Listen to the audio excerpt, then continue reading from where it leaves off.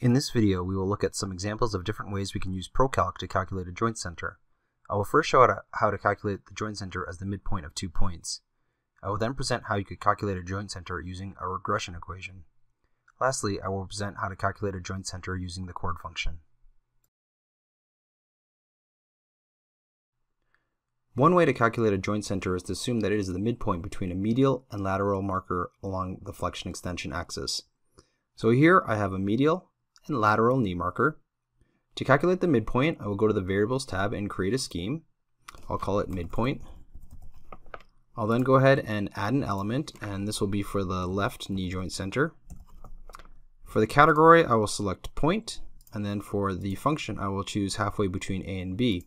You can see that I'm prompted to select 2 points. I can do so directly from the workspace, so I'll click on the lateral knee marker, and then the medial knee marker, and you can see as soon as I've input in that second argument, I get a preview for where that joint center is going to be.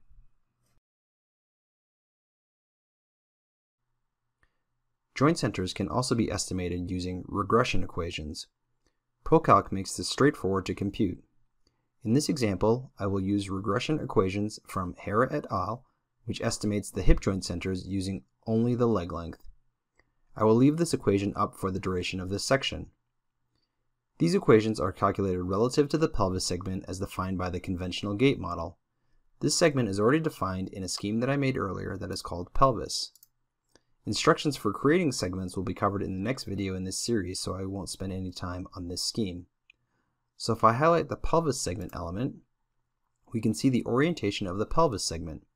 We see the red x-axis for the anterior-posterior direction, the green y-axis for the medial-lateral direction, and the blue z-axis for the inferior-superior direction. I will be using this as my base scheme later when I create my new scheme. First though, looking at the equations, I have some constants that I need to add via input parameters. So I'll go to that tab now and create a new scheme. I will call it joint centers. The first one is I'm going to create an x constant, so I'll add an element, I'll just call it x. It's a constant parameter, the value is going to be 11. I'm going to make sure that it's a length in millimeters, and then I'm going to do the same thing for y. Again, constant parameter, it's going to be a length, and the value is going to be 8. I'll add a z element, constant parameter, it's going to be -9. Again, just check that it's in length. And then lastly, I'm also going to add in the leg length. So I'll go ahead and add in a new element, and instead of typing in a name, I'll just go to the subject measurement. So I will get left leg length and click use, and it'll automatically auto-populate the name and the type, as well as the value and the quantity and the unit. And then I will do the same thing for the right leg length. And click use. I'll go ahead and save this scheme and then go back into my Variables tab. So I will create a new scheme here that is going to be called joint center.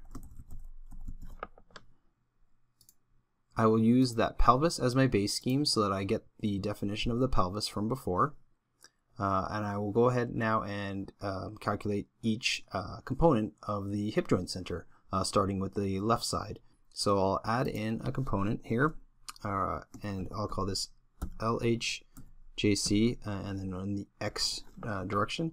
The function that I want is arithmetic, and I'm going to want A subtract B, and the equation is going to be 11, so it'll be a length in X, subtract my leg length, which is another length, left leg length, and I need to multiply this by 0.063. So next I'm going to go ahead and add in my y component, LHJC underscore y. Again, it's arithmetic. This is going to be a plus b. I'm going to do another length. This is going to be now y, and change this to length as well, and it's going to be left leg length, and I need to multiply this by 0.086. Lastly, I'm going to go ahead and do my z component. So again, arithmetic, this one's going to be subtracting, I'll select a length. It's going to be Z, and then I'll put in another length here, and it's going to be leg length, and I have to multiply this by 0.078. Now that I have all components, I can locate the joint center, so I will go ahead and add another element. This time I will, and let's call this left hip joint center underscore PC just for ProCalc. And this time my category is going to be point, and I'm actually going to select the argument ABC in segment D's local coordinates. So my three lengths are going to be the components that I calculated earlier, so left hip joint center X, left hip joint center Y, left hip joint center Z, and then my segment is going to be the pelvis that I calculated earlier. And you can see as soon as I finish that last argument, I get the estimate for where the hip joint center is going to be. I can also do the right side very easily just by copying each of the elements and then mirroring. So I will copy the X and then mirror. I will copy the Y and mirror. And then I will copy the Z and mirror as well. As the y-axis represents the medial lateral direction, I will just need to make sure to negate the entire equation, so I will multiply each component by -1. So I'll just put a negative in here.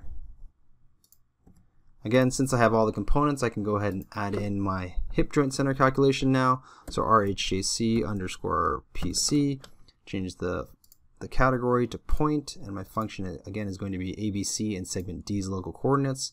I will specify my right hip joint center component for X, Y, and Z, and then my segment is going to be to the pelvis. And now you can see that I've also got my right hip joint center calculated as well.